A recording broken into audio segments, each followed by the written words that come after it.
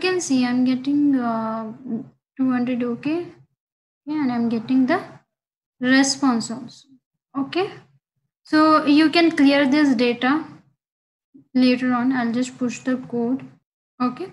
So you can see what I'm doing. I have this API URL and passing the data.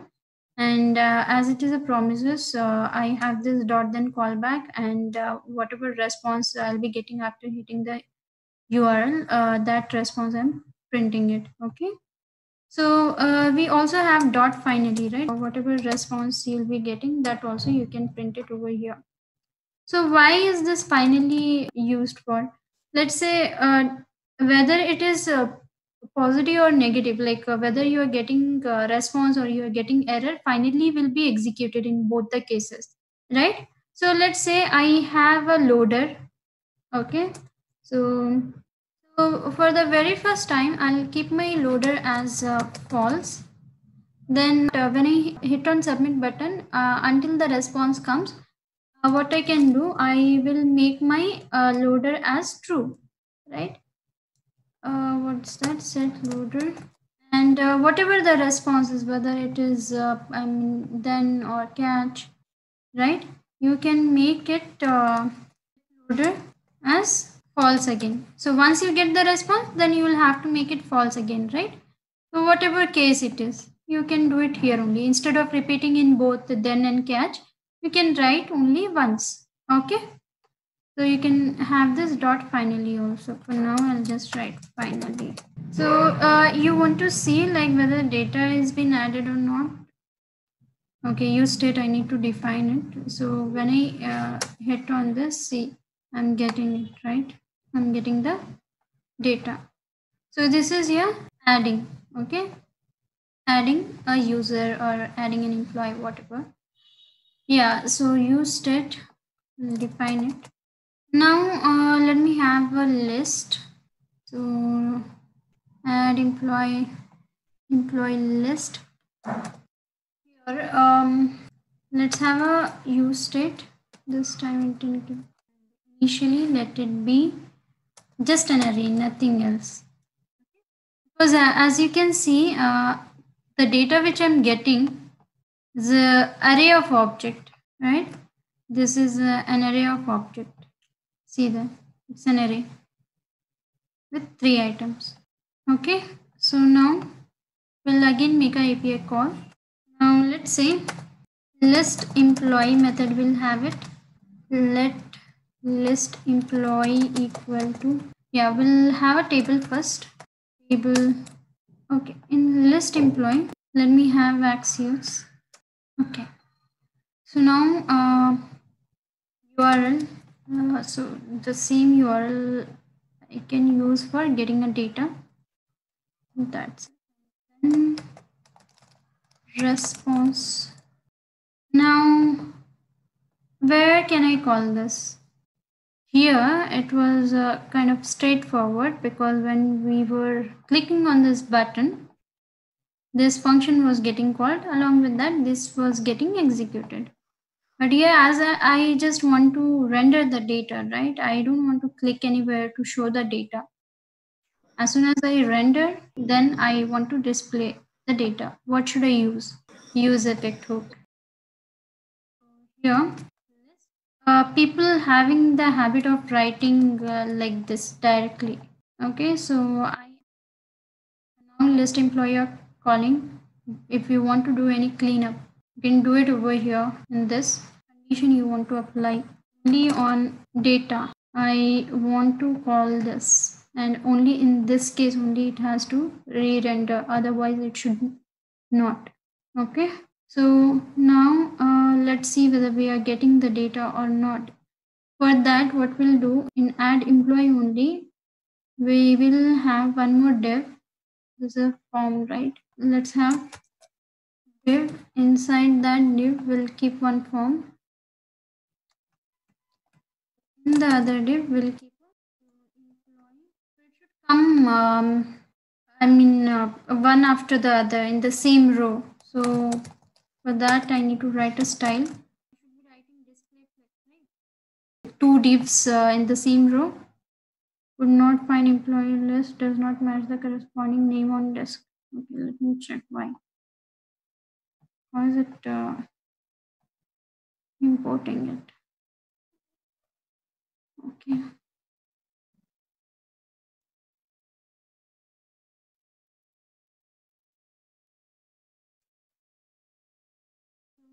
Yeah, correct. And then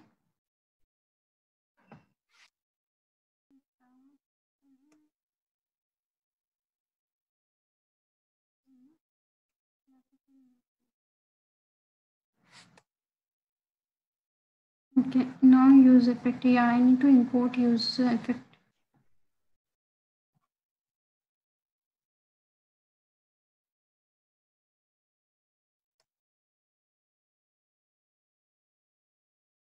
Employee list. Okay, I had imported in add employee.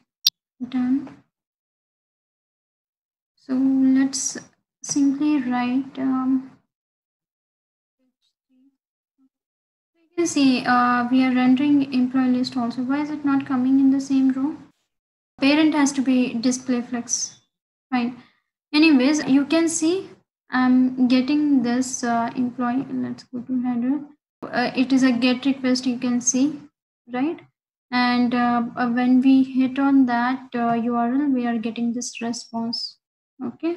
So now we can bind it. You can see the console also. So this is data. In this data, we need to point to data. Okay. This is what we are getting. Okay. Array of object it is. So let's have the table. So we'll write name array. Name, position, office, and salary. Name. Then we'll have a. Okay, I forgot to write.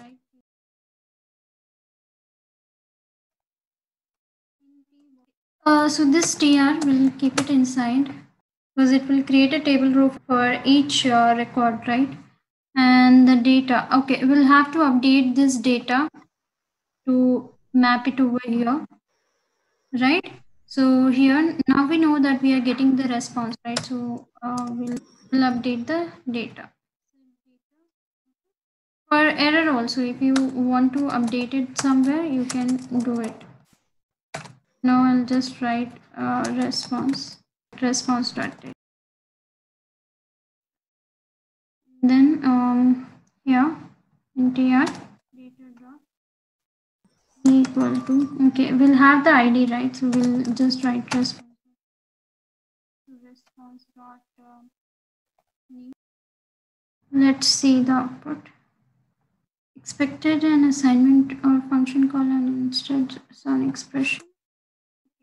Line number 37. Let me just see what response I'm getting. I'll simply write. So where Axios is getting closed. Okay, let me check. I think I'm missing something. Keep on getting called.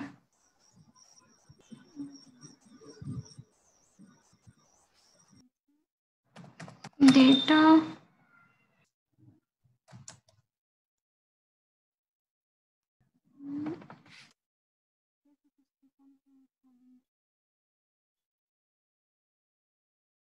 So here we'll call it only once.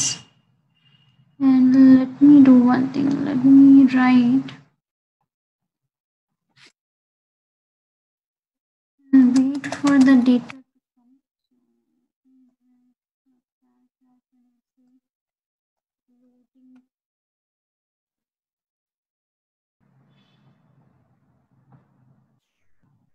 It is keep on loading. I'll just enable that.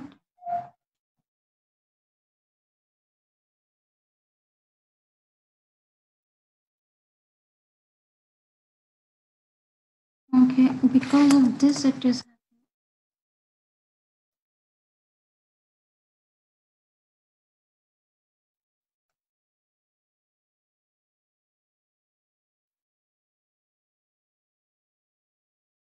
Made a API call and the data also